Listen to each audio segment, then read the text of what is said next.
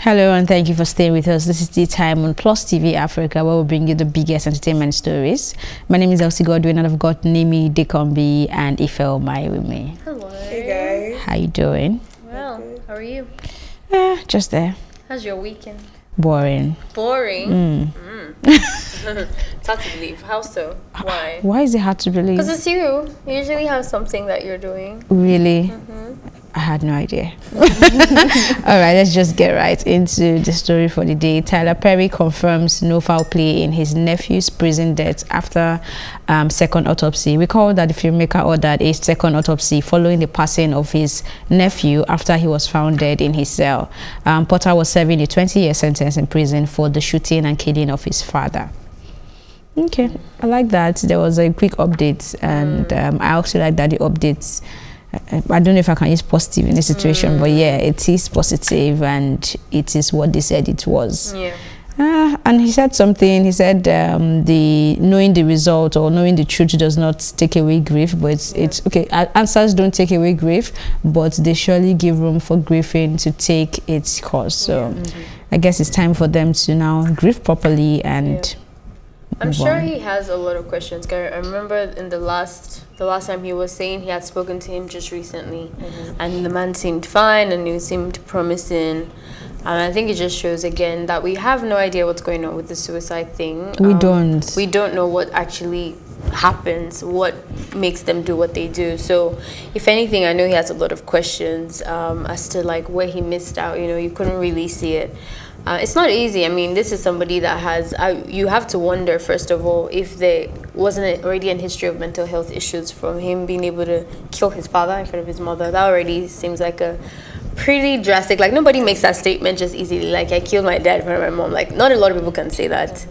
So already, it just gave me the hint that maybe there's already something off a bit. So I'm happy that they have been able to now prove that it wasn't actually a murder and it was suicide. So may he so rest in peace. Yeah, for me, I think that the fact that it was a suicide just reveals that he must have had mental health issues. And for me, because when you look at the American justice system, when you look at the prison system, you realize that there's a high incarceration of black men. Right. And you realize that conversations are not had about the mental health of some of these black men after incarceration and even during incarceration. Because the fact that Tyler Perry had suspicions about his nephew's death, you know, it could have been, maybe he was being bullied in prison, because they said there is a high rate of discrimination, even in prison, against black men. Whether you like it or not, okay, we might think that racism only happens maybe beyond the prison walls. Within the prison walls, you know, there is also discrimination, there's racism. So we don't know exactly what his nephew had been going through, you know, in the prison system. You don't know if he was being bullied by, you know, the wardens or the people there. We don't know exactly what it was that he was going through that led him to commit suicide. Because for me, even the fact that, you know, there was no foul play in his death, meaning that he wasn't murdered but he actually committed suicide, means that I feel like there should still be an investigation carried out to find out what led to him, you know, taking that decision.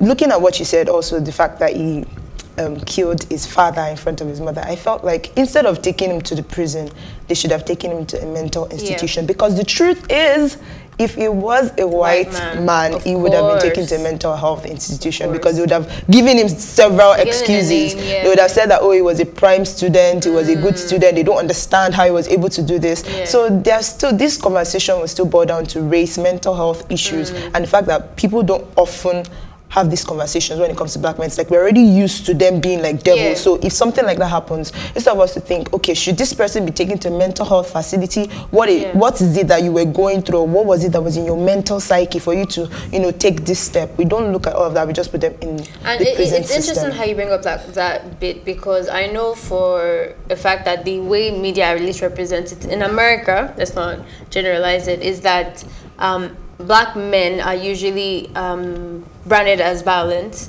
and then white men are usually the way they represent them is like you want to have sympathy for them, like oh, they have this issue, and it's, you know, it's a, like the person that shot the black people in church that killed about 4 people, I've forgotten his name. He was still in the news the other day for complaining that he wasn't served properly, and you know, the food or something wasn't good or something like that. But you know, the same treatment would not be given to a black man. They'll have bigger problems. So it's like, you know, a free man is still facing issues, locked, you know, damn if I do, damn if I don't. So it must be, I haven't lived in America, but I can say it must be really hard for a black person to be raised there. But back to Tyler Perry, I just hope that him and his family, especially the mother who has now lost her husband and her son, I hope they find some peace. All right, moving on to the next story. It's now on coronavirus, but I think this is just a safe reaction from Gideon Okoke. He says actors must present medical reports before shooting Ikisen scene. He said time has come when we all owe ourselves the responsibility of showing medical records. Acting is a contact sport. What with Spittle running free when in the heat of passionate dialogue. Okay, I think it makes sense. Yeah, I thought they were not doing just this about coronavirus, but the fact that there's so many viruses and diseases that can be passed through kissing. So if you're going to assume these roles in any movie, it's just normal for you to have constant checkup and be sure that you're not passing something from yourself to someone else because you're just acting, you know. So if they weren't doing this before, then there is a problem. Yeah, because I know even especially with the porn industry, it's something that's like very big for them. Oh, that's porn. You have to do checkups, but you have to do checkups quite often because of how, you know, body contact. That is going on. So I'm very shocked if these people are not doing that now. With coronavirus in town, if I can say it that way, that has come to visit us, I think you start to really see how much of your hygiene isn't really up to par. Like when they announced that we shouldn't be touching our faces and stuff, I've now become so conscious. It hasn't stopped, but I can count how many times I'm touching my face, I'm touching my eyes, my ear. As I'm eating, I'm like, did I wash this hand? What if I'm transferring something from my hand to the food into my mouth?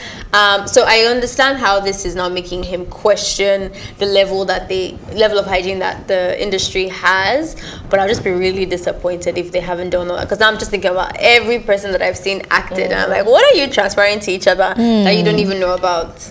I think for me, Gideon Okeke is one of the actors in Nollywood industry that I really admire, because I think whenever it comes to whatever it is he does, he brings a level of professionalism to it. Right. So him saying this, I hope that it's not just going to be a one-off and the people in the industry would actually take him seriously. I will put measures in place, not just because there's coronavirus now, even going forward. Even after this coronavirus, hopefully will die down. You can get hepatitis B from kissing. Yeah, you can. Even herpes too. Herpes is a big one. So that's what I'm like, even beyond, they should actually make it a... should really be scary for them, because it doesn't show symptoms early. And even when you do have it, like, you know you have that condition, it's not easy to identify. It's only when your immune system is down, like you have something else already wrong with you, that it starts to come out of the mouth. So you could be steady kissing. And it's also possible for someone to have it, and because they have very strong immune system, it doesn't affect them, but they are the carrier and they can keep else. And I also want to draw attention to the way, I mean, I was having a conversation with some friends and we're talking about the way we have taken, let's just call it the media in Nigeria, because as I remember, we have established that everybody's the media these days, including the fact that you have a Twitter handle means you can spread information, right? So the way we took the reportage of coronavirus and also making people understand that you should do this and do that, compared to Lassa fever that have taken more than 1,000 lives just in 1 week. You know, I think it's different. Why is it different? It's different because coronavirus is it's not just limited to Nigeria. It's airborne.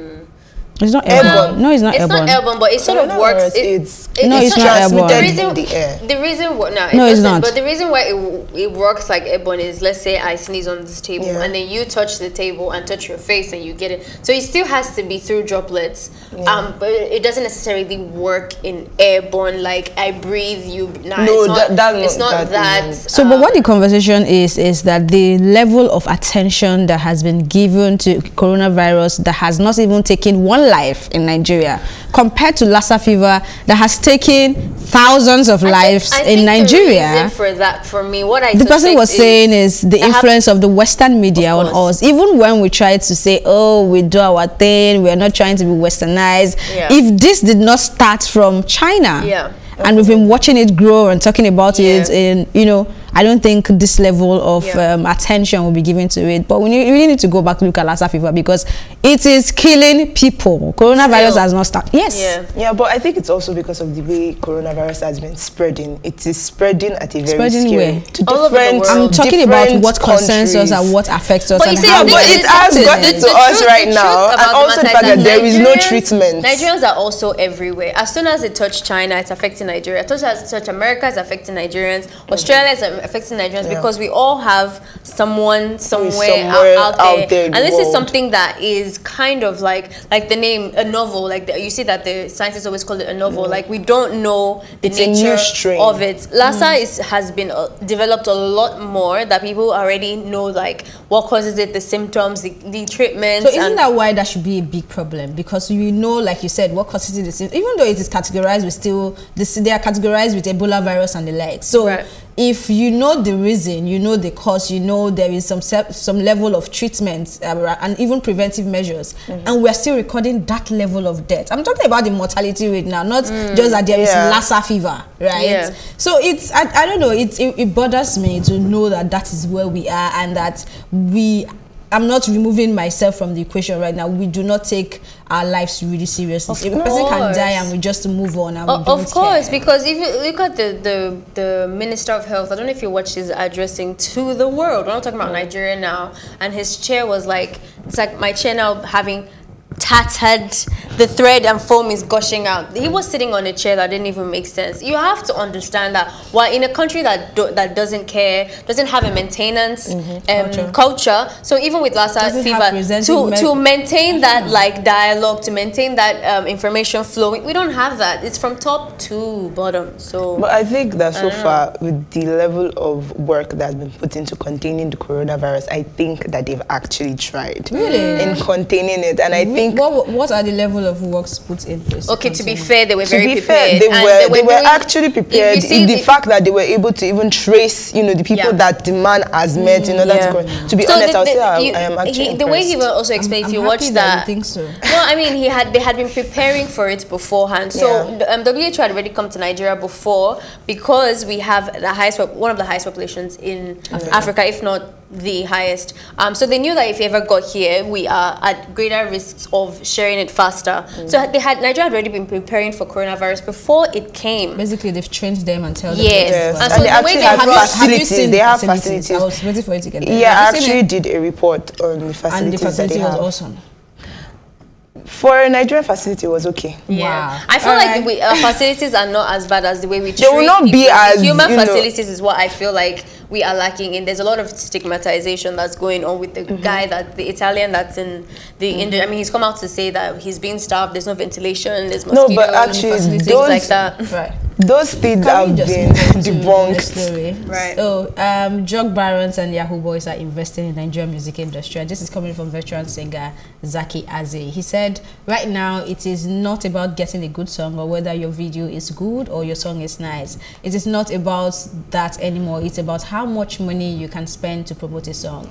Most of the people who have this type of money are into Yahoo or blood money. That is the major challenge of the music industry right now. There are a lot of artists who are making it genuinely, but that is still the major problem.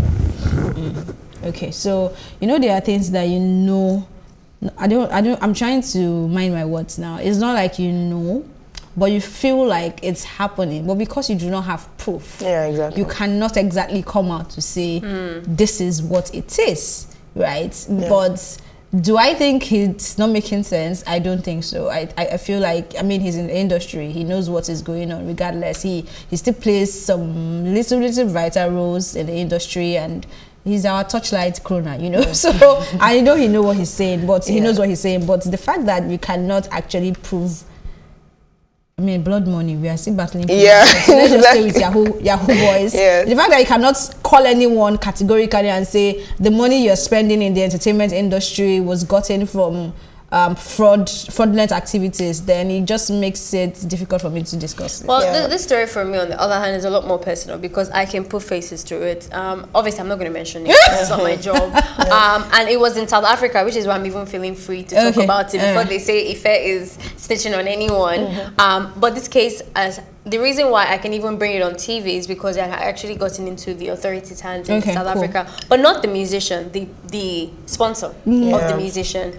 I noticed that he was they're all Nigerians, obviously. I noticed that they're not all Nigerians, please. These ones in particular are all Nigerians that I'm talking about. I noticed that he wasn't very talented. Like, it was okay. But his music videos, he had it. I don't want to say he had a song with someone because then you might trace. But he had a song with Davido, and he was making big moves and stuff. And this man didn't have any talent. He wasn't really doing rounds or singing at hubs. Or, when you see a struggling, active, musician, upcoming musician. He wasn't really giving me that vibe, but there was money coming in, and I knew he was associated to. And then I realized that, okay, this person is also in Yahoo Yahoo. So I noticed that it's a common thing. It is true. And by the time I started seeing all people that they were linked to and how many people were into music, he has a point. Yeah, I also kind of agree, and I think where I'm going to. What I'm really going to highlight in everything he said was the fact that there are a lot of talented artists who are not, or who have not been given the platform to blow because they don't have the money. They don't have the money to pay promoters, they don't have the money to pay influencers to promote their music. But these people actually have talent. So it's more or less like these people that are not that talented, but they have the money through whatever means. Like, I still feel like they're not really... but they have the money to promote themselves, to push themselves out there, for them to, get their music heard. But these people don't even have the money, they don't have anything to even put their music there. Okay. I don't understand. What you want us to talk about? But what that is going to do is that's going to create an atmosphere where we have more of talentless, artists. But then, I hope you know that there are talented artists that have been sponsored with this so-called Yahoo guys, and they kind of make the industry move forward. Of course, there is that category, and then there's a category of those that are talented. The fundamental question of Malian's message is that are Yahoo boys a problem to the economy or not? Wow. So, but then let's not go on to that. Let's just stay on the music. We need to go though. We'll probably have more on that in the next episode. But thank you for watching, and like I always say, you can watch this conversation all over again by visiting our YouTube channel at Plus TV Africa, and also do subscribe. You can also watch Tea Time on Alto TV and in London on Ben Television. My thank you as always to go to my co-anchors Ife Omai and Nimide Kombi and the entire production team. Thank you for watching Plus TV Africa's Tea Time. My name is Elsie Godwin. Stay with us.